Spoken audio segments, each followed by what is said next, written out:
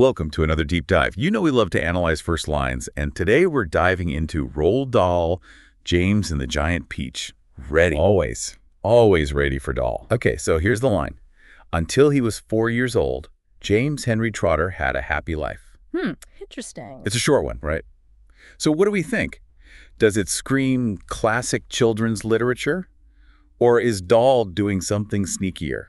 Well, it's not the most dazzling line, but it's definitely doing something. Right, like what even is this information? Exactly. It makes you wonder, why is this important? Why not start with the peach or the magic, typical kids' book stuff? Yeah, instead we get James Henry Trotter, not exactly a catchy name, more like. A mouthful. It's almost Dickensian, like we're about to read a very serious novel. Totally. So we've got the serious name and then, bam, had a happy life.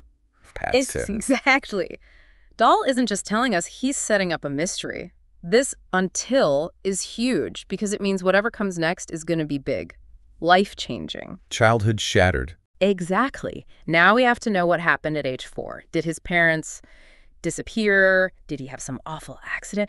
Dahl doesn't say, but he makes us ask. Okay, so maybe not the most beautiful sentence, but in terms of hooking the reader, I think it works. You're left wondering where the story will go. Absolutely. Dahl masterfully sets a stage. He piques our curiosity and leaves us craving more. Plus, by starting with the loss of happiness, he cleverly hints at the darker themes that often underpin his seemingly whimsical stories. So true. And that's what makes it so interesting for us as readers. Right. He sets up this expectation and then... subverts it, makes us question everything. Exactly. And that's your deep dive for today. Tune in next time when we'll be dissecting another captivating first line.